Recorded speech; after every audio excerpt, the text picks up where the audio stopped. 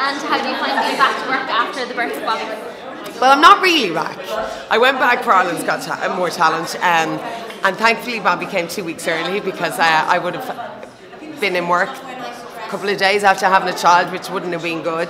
But yeah, so it's nice to chip in. It's nice to be here today and meet all my Xpose colleagues. But like, it's like I've never left. So I'm like, here, go away.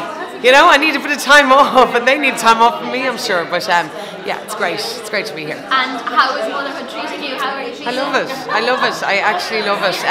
I've always been really maternal, and I'm loving having my own little babs. And he's so good. He got his jabs yesterday, so last night wasn't the best, which isn't great when you had to be here today. But yeah, I'm loving it, I have to say. Any advice for expecting mothers? Best of luck. Yeah, just get ready to not really sleep. But of course, you don't care about any of that, you know, you really don't. Waking up in the middle of the night, no, not that you have a big happy head on you, but when you pick him up, he's smiling at you. You can't not love that. So yeah, just best of luck. It's a dream. And how did you think Glenda Tracy did fill in your shoes on Xpose? Glonda's a great girl. She was there when I was still there.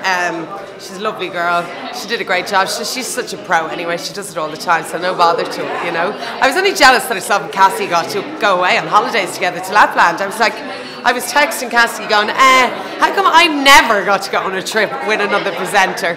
And I think they had 2 cameramen and a producer. They were well looked after, so I'll have to talk to them when I get back.